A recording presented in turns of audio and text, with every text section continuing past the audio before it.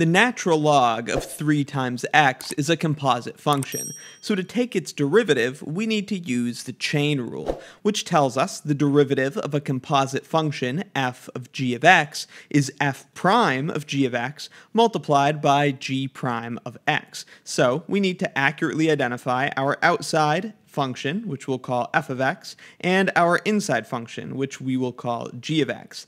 In this case, our outside function, f of x, is simply ln of a thing. So f of x is ln x. The inside function, g of x, is the thing that's inside the ln. In this case, that is 3x. Having identified f and g, we can use the chain rule, which tells us the derivative will begin with f prime, the derivative of the outside function.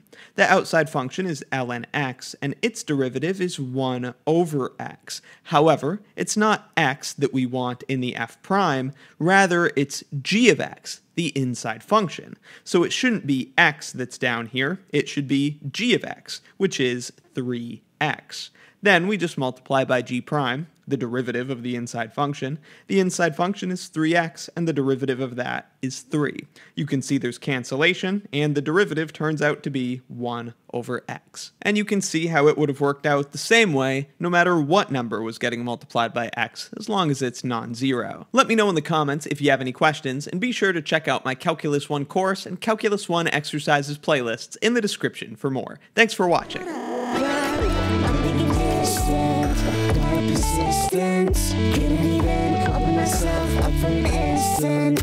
What's the law? It's regular. I regulate my integrity. I'm a secular anesthetic from my own effigy. I didn't try just to be regular.